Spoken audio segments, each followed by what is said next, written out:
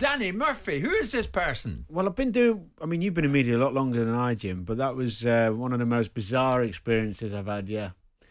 I spent the in-between bits of talking thinking about people I despise, which was quite easy in many respects. I was just trying to think of really negative... Trying to think of people I really don't like and things I don't like to stop me from laughing. So how long... So this was... You were at Wolves Liverpool last night and somebody planted this tape, this audio tape that kept on going off. Well, it was some YouTuber... idiot or whatever, but yeah, it was quite funny at first. Initially, because it was so loud in the studio, it was obviously very off-putting, but we didn't realise it was only... We thought maybe it was coming out of Tannoy, because there's a speaker just outside the studio and the whole stadium was getting it. And then we realised it was just us. So we're thinking, someone's got us here. And then, of course, as you know by seeing it, every time it came back to the studio to speak, once you've seen a bit of ET or whatever, it started again. And the problem was... I couldn't really hear what Gary was saying. He couldn't really hear what I was saying. Incy couldn't hear what... So what was coming out your mouth... Good come out of it then. Pardon? Yeah. Good to come out of it then. I mean, we could have said... somebody was operating and you didn't know who? Yeah.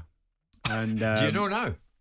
I think he's posted it. I wouldn't give him the credit, giving him his name. It became tedious after about Apparently 5 it was minutes. Jarvo, the BMW, YouTuber. yeah. But in fairness... Prankster. In fairness, I thought Lineker handled it quite well, because it would have thrown many a guy off their stride. In fairness, I thought the producer maybe should have thrown outside and took him away from the studio. If I was in control of that situation, if Lukey was doing it, he would have managed it, not the rank amateurs at the BBC. If you were the producer, I like that. No, See, the worry... Martin Keown was the producer. He's in that space. Oh, yes. I did think of you, Jim, because I thought, if that happened... At that moment, when that noise was going on, you thought of Jim. Yeah, if that happened on That's here, I'm not sure disconcerting, Jim would Danny. know what the noise was, but that's a different story. It didn't register with me Just at all. I remember that noise from the 50s. Yeah, I thought it was somebody in pain. It was.